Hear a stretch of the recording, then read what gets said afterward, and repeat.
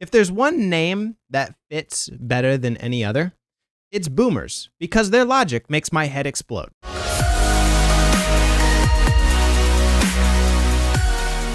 I have no idea what's in store with this video, but it was suggested to me over on my Discord, and so I'm going to respond to it with the emotional nuance and the emotional intelligence of a mental health counselor talking about cultural and generational differences between human beings. If you'd like to join the Discord and talk with me throughout the week, of course, links to everything are in the bio down below. The description down below, bio down below, whatever. The words down below, click on the link, it'll take you to the place. And while you're down there, hit subscribe. It helps spread mental health awareness and content to those who need it most. So do your part, hit subscribe, and let's get to the video. I finally have a second to address that. Honestly, I'm so excited because I studied this. So the baby boomers was the sort of result of the silent generation of the greatest generation. Oh, hi. Sorry, my kid's right there. So let's think about the 1950s. Okay. And let's think about how that looked to grow up in. This is post-World War II. This is when everyone's coming back from war. And then you have basically a whole new sort of family that was invented. What was invented and created and sold to as a product by the government was, hey, now you can have a single income, you can have one earner, you can have a wife and 2 kids.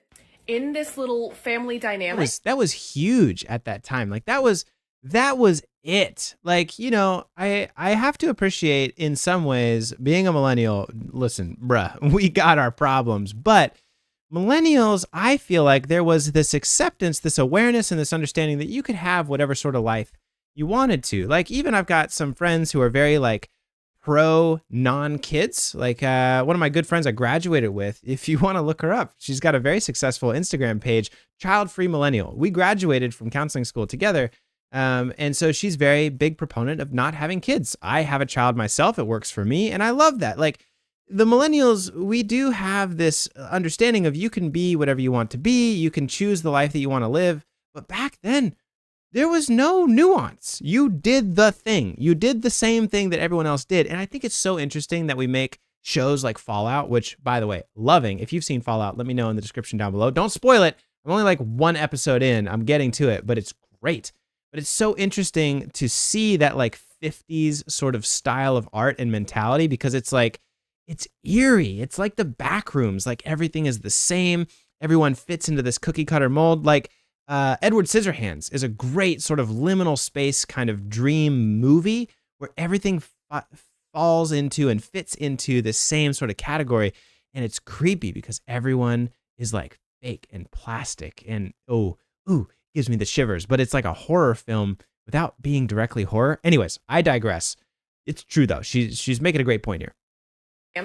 You are totally self-sufficient. You have everything you need, and you do not need things like generations of people to help you. So as part of the push against communism, they pushed this sort of idealistic view that is essentially a broken family. What sort of happens when you separate a family from their community, or you separate a family into one little tiny piece of a family instead of the big sort of families we used to live, i.e. multi-generational living. Sorry, my kid walked in and I'm gonna start doing that in my videos.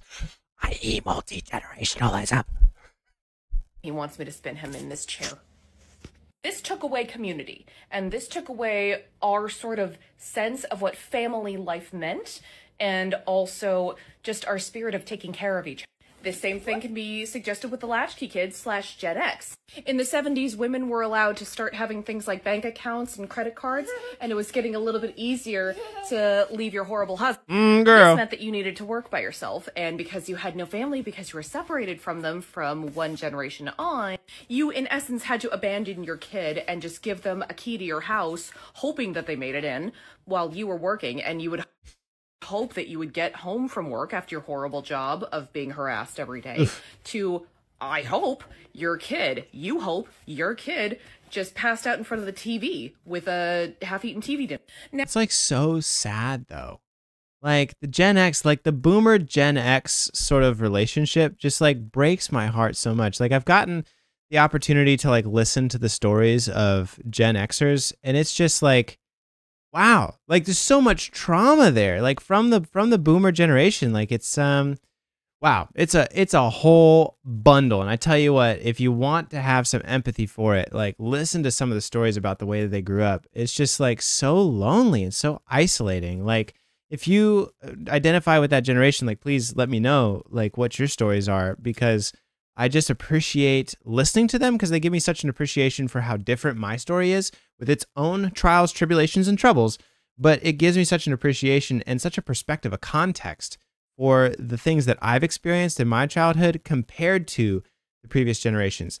Can we also take a moment to appreciate like what sort of dystopian future we live in? Like you can't see this person's eyes because of the captions on the screen. And then there's this big comment and like she's spinning her child in the background. It's like that scene from Ready Player One where like research shows that the game is still playable when 46% of the screen is still covered by ads. You remember that? Like I'm mixing up the numbers, but it's just like we live in this weird time where like quality video doesn't mean anything. It's just like content, content, content, content. Strange. Now, enter millennials, who are the last generation to remember life before the internet. We found communities online. We are the first ones to have like that rise of globalism. Really quick, just whee!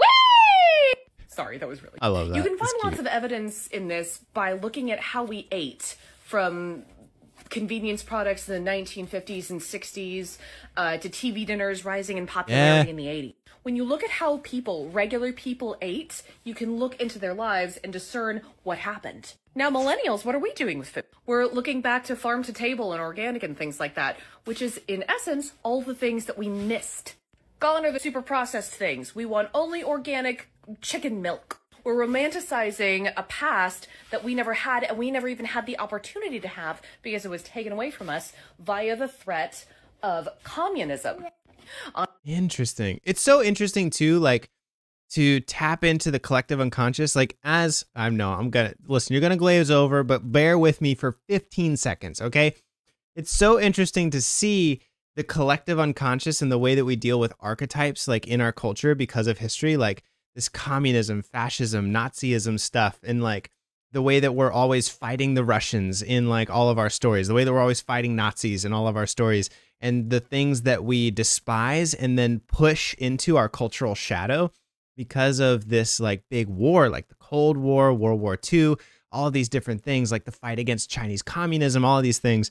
It's so interesting to see the way that affects us emotionally and socially, like in our culture. And I know that you may gloss over and be like, oh, this guy's like a dream analyst. Yes, I'm a dream analyst, and I get into like the social cultural nuance and the way that we repress things into our collective unconscious and the way that Americans have a certain style of dream because of the shared history that we've been through. It's fascinating to see some of the like markers and the similarities between dreams of people of the same culture because of that shared history. It's very interesting, and you run into that, especially generationally and culturally.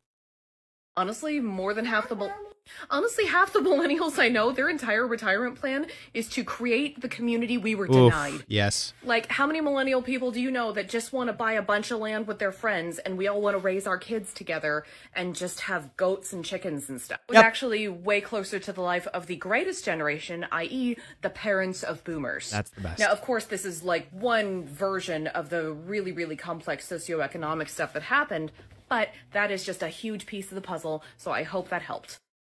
Wow. Fascinating, fascinating stuff. Let me know what you think. Was that helpful? Did it answer all your questions? Are there follow-up questions you've got? Put it in the comments down below and let me know what generation you're a part of and how you feel that affected you. I'll see you in the next video. Bye.